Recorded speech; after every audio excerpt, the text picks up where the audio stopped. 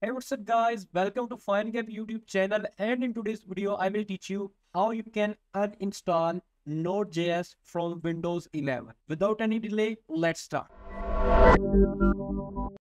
So first of all, click on this Windows icon and here search for add or remove programs. You will see this icon with this text. Just click on this and you will see this window which will display you all of your available programs. And you have to search for Node.js, and you can see that the Node.js is installed on our computer. I will click on this. You can click on these three dots and click on uninstall. And again, you can click on uninstall to completely uninstall the Node.js from your Windows 11. It is asking me, do you want to allow this app to make changes? I will press yes. It will take a little bit time according to speed of your computer. So this process is completed. Now I will open my CMD and press node -p. Basically, this command is used to check the version of Node.js installed on your Windows. Press enter and you can see that it is asking that Node is not recognized as an internal or external command. So friends, that was the simplest process to uninstall the Node.js. I hope you must like this video. If you have any question, you can ask us in the comment section. We will try to answer your question. And please subscribe to our YouTube channel for our regular videos. And finally, thanks for watching.